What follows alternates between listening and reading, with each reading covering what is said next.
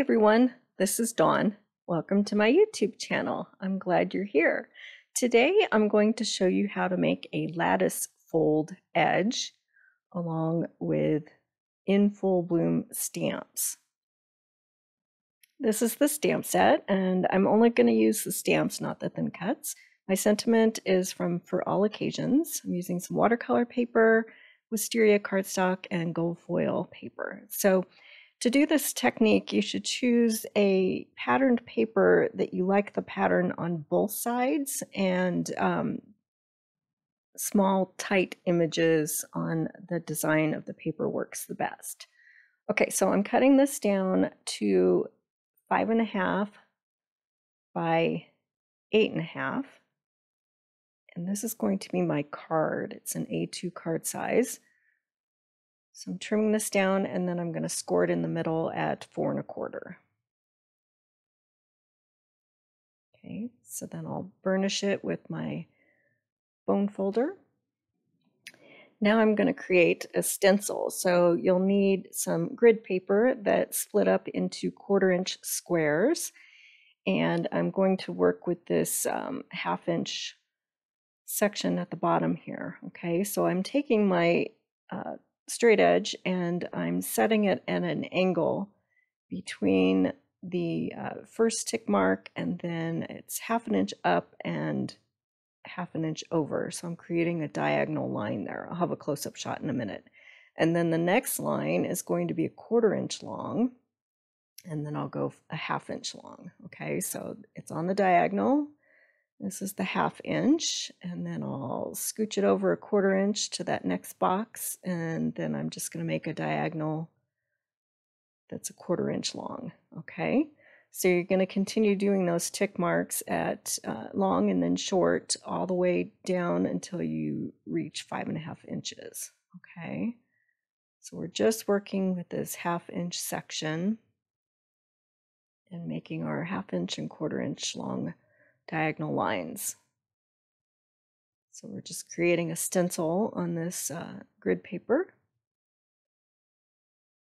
And it's a one-off stencil. So once you use it, you won't be able to use it again, but it's pretty easy to make. Then I'm just trimming it out to a more usable size. And I'm trimming right along that edge where my tick marks were. Okay. So this is repositionable tape runner, and I'm just going to set this down on my card front, and I'm putting that first diagonal line just a smidge lower than the top of the card. Okay, and it's right there on the edge, right up against the edge, and then I'm just going to cut along those lines. So you're going to cut a long cut, short cut, long cut, short cut, and just go all the way down the edge of your card. Long cut, short cut, and just keep going until you get almost to the bottom. Okay, and then remove your stencil, and then you can open your card up. So you've got these chevron shapes that you've cut, and just take one point and fold it down. So I'm going to slow this down. You want to make sure that the fold is even with the folded edge of your card, so it's straight. Okay, and then you skip one and then fold the next triangle down. Okay, and then skip one, fold the next one down, skip one, fold the next one down, all the way down the edge of your card. And make sure that those folded edges line up. So skip one, fold one, skip one, fold one, skip one, fold one, all the way to the bottom. Okay, then you go back and you take those points and you tuck them under. So take the point and tuck it under and just tuck all the way back up to the top. Okay, and then you can fold your card again and then burnish it carefully with your bone folder. Now that top one that's kind of just hanging there, some people like to trim off the bottom triangle and then glue it to the top, but I think this is fine. It's really up to you if you want to do that or not. Okay, now we can start building our card front or creating our card front. And I've got some watercolor paper here, and then I've mounted all of my stamps onto blocks. And this is masking paper. So I'm going to create 3 masks of the larger images. So I'm just going to stamp out these floral images in black ink. And then I'm going to fussy cut them rather than using the dies, because when I use a masking technique, I like to get my cut edge right up to that stamped line. Okay, so now I have all of my masks cut out. Now I'm going to trim down my watercolor paper so that it will fit on the front of my card. So starting with 3.5 by 4, and then trim that down a little bit more to 3.25, because I want to mount my stamped piece on some gold foil with the border. Okay. All right, so now I'm just going to lay my masks out on the front of this watercolor paper to just kind of get an idea of what I want my design to look like. And make sure you use the intense black ink because it's waterproof and it won't bleed when you use watercolors with it.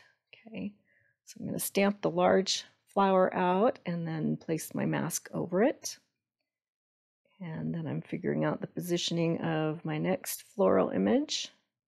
And then you can stamp it on top of that mask and it will look like the flowers are behind that large flower. Okay, and then I'll stamp my leaves out, placing my mask on that other floral image, and then I'm stamping my leaves. So then they will look like they are behind the flowers. And then I'll place my mask on top of that. And then the last flower, I'll stamp that. Okay, so now I have my floral design, and I'm going to bring my watercolors in. So I'm leaving the masks on my card front so that I can create kind of a watercolor wash behind the floral images, and I don't want this blue to be on any of the flowers. So I'm just creating my wash, and then I'll peel off the mask. And then I can watercolor all of my flowers. So I'll skip ahead in just a second. So these are kind of iridescent and pearlescent watercolors.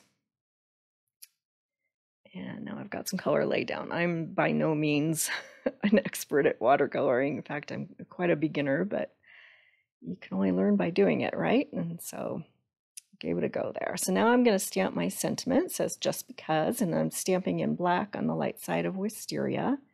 And then I'm going to stamp this butterfly in grape ink on my watercolored panel here. Okay, now we can build our card, and I'll take you through this pretty quickly. So I'm going to cut out my sentiment, and I'm just going to create a little banner. So I'm just trimming around the words, and then I'll dovetail one end.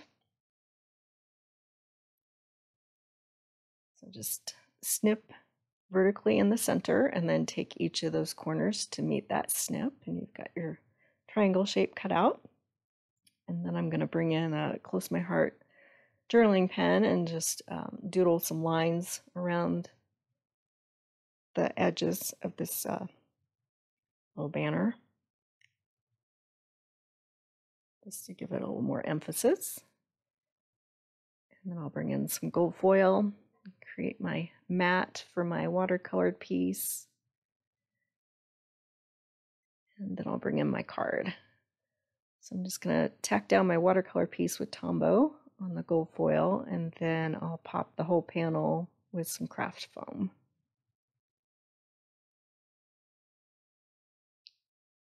Pretty simple, and that lattice fold just gives it a nice touch.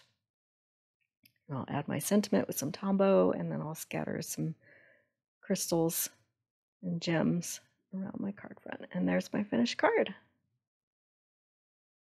Lots of fun. And here's some close-up shots. So these supplies are available in my online store. I'll make a list with links in the description below. And if you haven't subscribed yet, please hit that subscribe button. I would really appreciate it. And then you'll be able to find all of my videos. I have quite a few in the library there. So thanks for watching.